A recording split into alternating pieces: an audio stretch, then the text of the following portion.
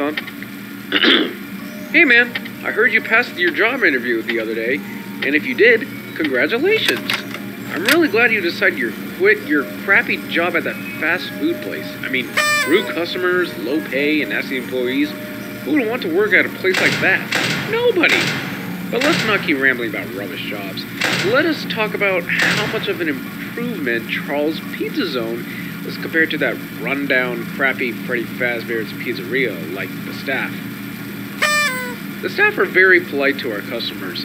We always do our best to keep the children's behavior under control.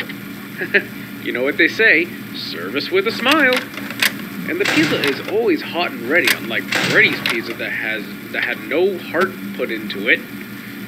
The pizza was almost always served cold with a side order of bugs being cooked inside. Not only that, but the staff clearly only worked there for the sake of the money.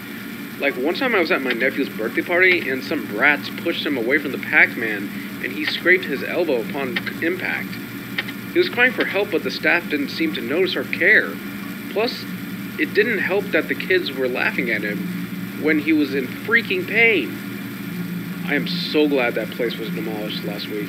It closed in 1994 and stood abandoned for 14 years. Okay. You know what? I think you get the picture.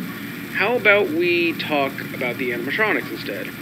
These animatronics are massive improvements over the uncanny characters from that damn pizzeria.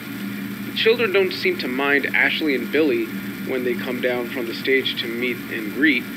We still get some crying kids, but for the most part, it's fine.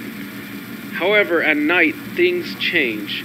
What I mean is, the animatronics get a little glitchy when it's past 11 p.m. The engineers don't give a clear answer of why this happens. They explain to us that the animatronics were designed with a night mode that wasn't handled correctly, and they're trying to get it fixed, but in the meantime you have to monitor the cameras to make sure they're not getting too close to you.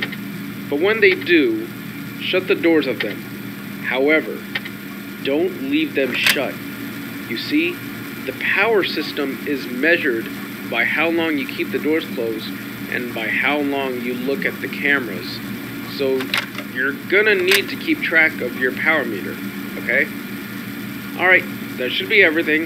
I hope you make it through your first night. Check those cameras, and please don't drain your power, otherwise the entire building will go dark, okay? Good night, and watch your back.